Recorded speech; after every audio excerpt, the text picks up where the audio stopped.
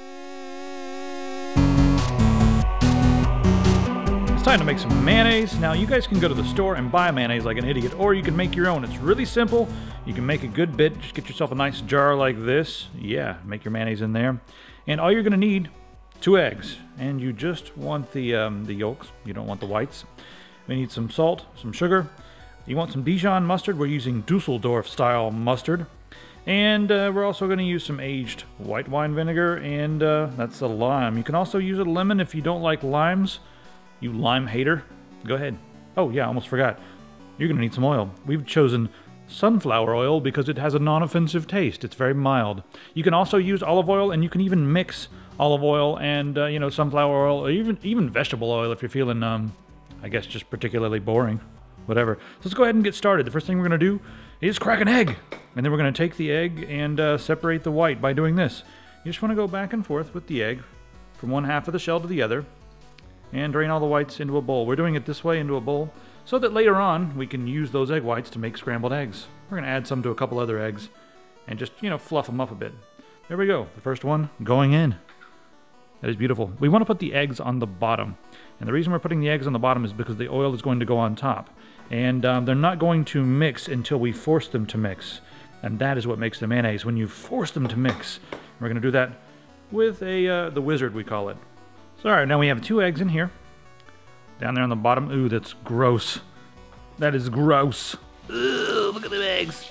It'll be delicious. It better be delicious. Next thing we're going to do is we're going to measure out some oil. And yes, we're going to measure because if you get too much oil to egg ratio, it's going to be oily. And nobody wants oily mayonnaise. So for this, we're going to need 1 1/2 cups of oil. So there we go. That's full to the top.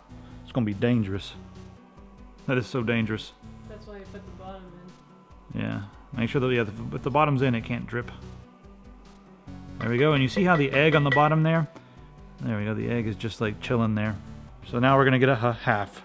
A half. She's just eyeballing a half here.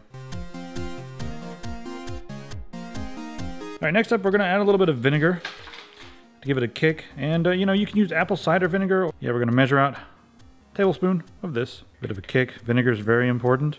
Alright, next up we're going to add a nice pinch of salt. Just, you know, to taste. If you're someone who likes it salty, you can add a little more, but we don't need that much in there. And we're going to get a tiny bit of sugar. Now, if you go to, like, you know, freaking Walmart and buy their store brand or whatever, if you go to, like, actually just most brands of Mayo are going to have high fructose corn syrup.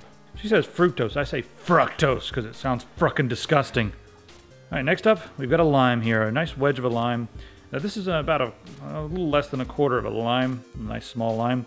We're going to squeeze that into there. Also, you can do this with lemon. And this, again, is pretty much to taste. Usually 1 decent-sized wedge is all you really need. And the last thing that we're going to do is add a spoonful of mustard.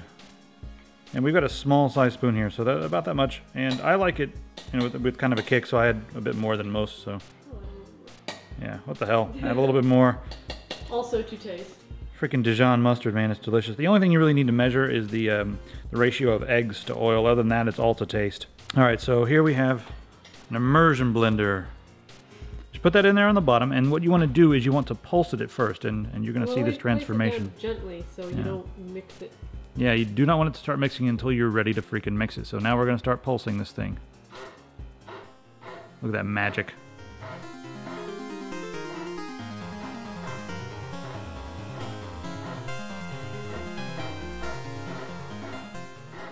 I think you're being conservative. There we go. Better be careful. She's just she's way more conservative than I am. I mean, it's better to be safe and slow than sorry, but I get so impatient, I just like go all out. So be patient like this and be conservative. You can see we're getting some mayo forming in there. And the idea is to get all these veins of oil to go away. So as it starts to coagulate, you can move the immersion blender up just a little bit and pulse a little more. Move it around a little bit, pulse a little more.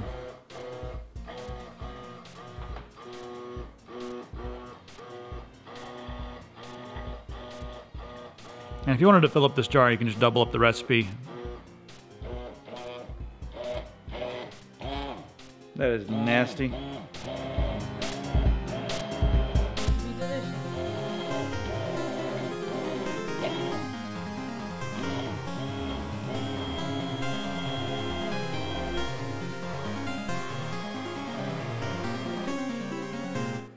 You gotta support the top of this when you're picking it up because it can get quite thick and heavy.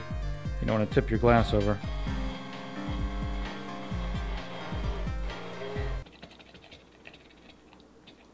Ugh, it's disgusting.